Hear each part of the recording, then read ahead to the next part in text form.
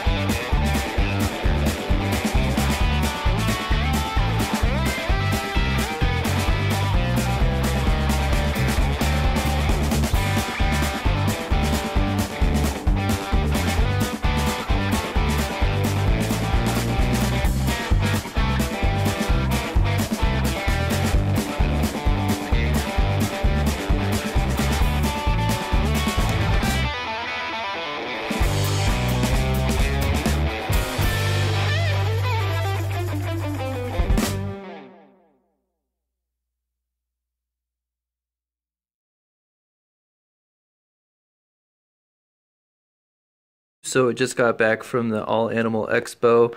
I picked up this awesome plant for my wife. I think it's pronounced Tradescantia zebrina. It's also known as Wandering Jew. I've seen this before in Tanner Serpent Designs videos. It can make a great house plant as long as you take care of it properly. I closed the blinds so you can actually see the video. But I'm going to wander over and show you guys what I got for Ember. Alright guys, there's Ember. Ember's super cute. You just can't get enough of Ember. Just look at that pretty face. Okay. Sassy. Alright, so I got Ember. Simple solution. Just got some ZooMed Cork Tile. They pre-cut this to 18 inches to fit their vivariums. So I figure it should fit pretty well in here. And I'm just going to put it along the back. They didn't have enough pieces for me to put one on this left side here, which is kind of frustrating. So maybe I can get another one later. But I'll just put some along the back, and hopefully Ember will stop glass surfing so much. You need to stop glass surfing, Ember. Just stop doing it, okay? Yeah, I know you're inquisitive. So I'm just going to put some of the cork tile back there, and let's get started. So I just took out the mat. I rinsed it off a little bit. Ember is making lots of noise. She's probably stressed. But here's a good example why you don't use other company products with other company products, unless you're willing to makeshift stuff. So this is ZooMed cork board made for ZooMed aquariums. It's actually too tall for this Thrive aquarium because of this gap. It's too tall. So I'm going to have to cut some off. It's actually not wide enough, so Ember's actually going to be able to crawl back there, so I've got to cut it off in order to make it fit properly. That's what I'm going to do. Say hello, Ember. How do you like your new enclosure, huh? Well guys, there you have it. I put the cork board up in the back, so I had to trim about ½ an inch off the top in order for it to fit properly in the Thrive vivarium. It's pre-made to cut for the ZooMed vivarium, so it didn't fit the Thrive desert vivarium. As you can see, there is a gap there. If you have a better method of cutting, you could use the stuff you cut off the top and put it over there. I had a little Leatherman handsaw, so I had to cut it off in pieces so it wouldn't have worked. I just wedged the cork board up with the cave here and then the wood. It does move a little bit, but I'm not worried about it. So there's Ember, new enclosure. So we'll see how Ember likes crawling on it. We'll see. Does Ember crawl on it? No. Ember just wants to be on her log, which is fine. So there you have it, YouTube. There's Ember's new enclosure with the cork board. If you liked the video, hit the thumbs up button. If you want to see more videos about Ember, our bearded dragon, and she likes to lick. Anyways, if you want to see more videos about Ember the bearded dragon and my 2 aquariums, I do have a saltwater aquarium and a vivarium. Hit that subscribe button, see more videos, and if you have any questions or comments or concerns, please comment in the video or email me at zokomoranch@gmail.com. So I just wanted to give you a quick update before we end the video that Ember loves the cork board on the background. Ember is constantly climbing all over the cork board. As you can see, he's on it right now. Pretty sure Ember is a he. And just do some mental math real quick. This is a 3-foot by 18-inch container, which means this is 4.5 square feet, additional square feet that Ember gets to climb on and interact with.